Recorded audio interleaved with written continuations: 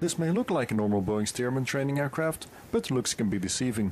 It has been heavily modified, most notably with the rotating rig on top of the aircraft. This allows Peggy Krainz in the picture here to go walkabouts mid-flight while her partner, Friedrich Valentin, flies the plane from the relative comfort of the cockpit. Jetzt schon nach oben auf die Tragfläche klettert.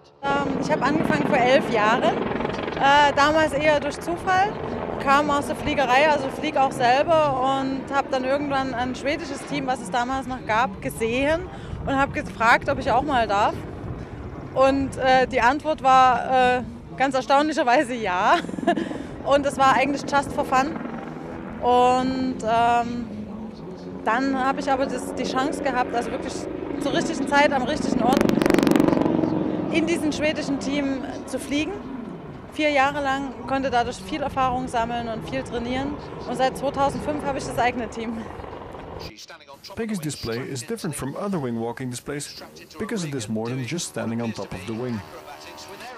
Am Anfang, die ersten 5 Jahre, bin ich auch, so wie die anderen, nur oben gestanden und zur Landung eingestiegen. Mittlerweile klettere ich wirklich am Flugzeug rum. Also ich gehe auf den Flügel raus und das ist halt das, was ich schon immer machen wollte. Einfach diesen Flair der 30er Jahre wieder rüberbringen und da wirklich dran rumzuklettern. All this moving about the aircraft makes her performance very demanding. Das Schwierigste ist, auf den Flügel rauszugehen, weil also gerade die ersten vom Cockpit raus auf den Flügel, die ersten 1,5 Meter hast du den Wind von vorn. Wir fliegen zwischen 160 und 280 km/h.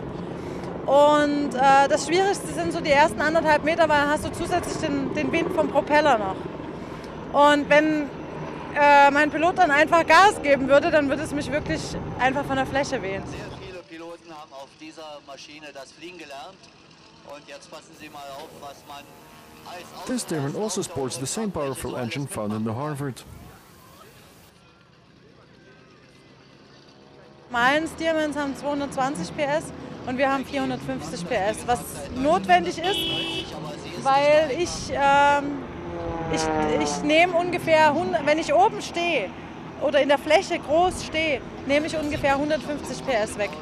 Sie hat selbst den Pilotenschein, fliegt ein- und zweimotorige Flugzeuge und ist auch als Fluglehrer tätig. Ihr Pilotenpartner ist Friedrich Valentin. Er selbst fliegt seit seinem 13. Lebensjahr. In diesem Alter begann er schon die Ausbildung als Segelflugpilot.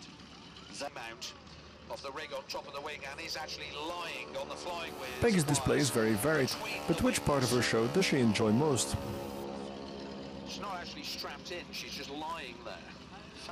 Also was ich total gerne mache, ist natürlich auch Kurzflug damit. Also wenn ich oben stehe und wir Looping machen oder Turn machen oder wenn ich in der Fläche liege und wir eine Rolle machen, das macht schon Spaß.